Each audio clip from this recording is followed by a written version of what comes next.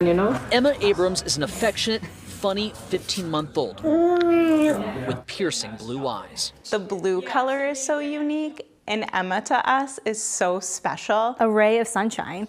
She's just like the light of our lives. But in her short life, her mother Christina and aunts Lauren and Brittany have spent countless hours worrying about those eyes because when Emma was born, her left eye was missing. I just remember holding her, being like, if that's all that's wrong, it's okay, it's okay.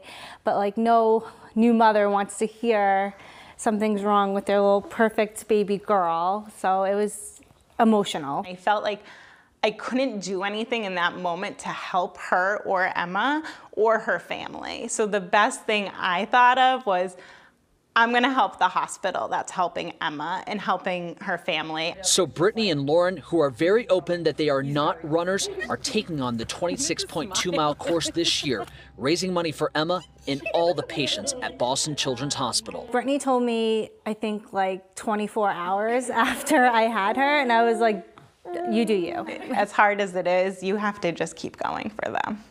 That's very true. She tried to call an Uber the other day on our run, and I would not let her. Kiss.